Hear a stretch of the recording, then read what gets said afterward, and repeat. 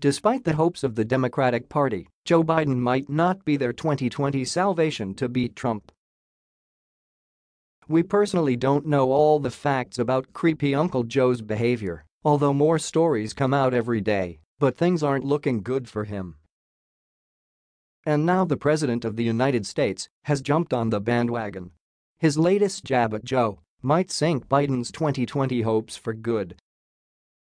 "I can't stop watching. This is hilarious. And Biden deserves it. Just in case you can't watch the video, Trump tweeted a clip of Joe's explanation for all his handsy behavior, but added in as an animation of Joe himself touching his own shoulders and sniffing his own hair, as he infamously did to a woman on camera.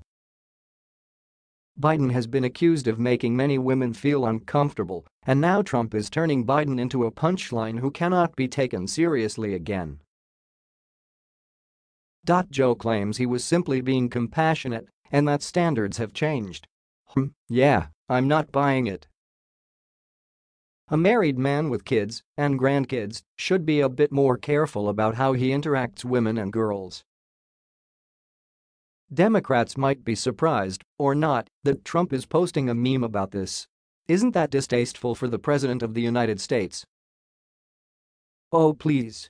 Democrats have taken every cheat shot against Trump they can. They lied about Russia. That failed, now they're demanding his taxes. Again. Joe himself threatened to beat up Trump. He had this coming, don't you think?